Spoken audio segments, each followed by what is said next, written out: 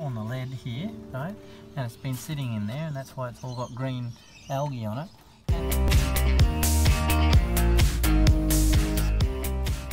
G'day, Peter here from Comfort Zone Insulation.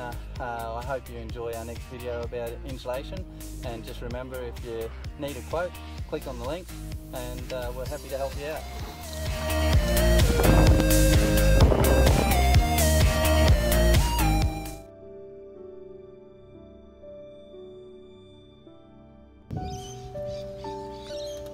Okay, another thing is just up from that downpipe, there's actually a pillar here holding this roof up, and you can see how water's been pooling on the lead here, right?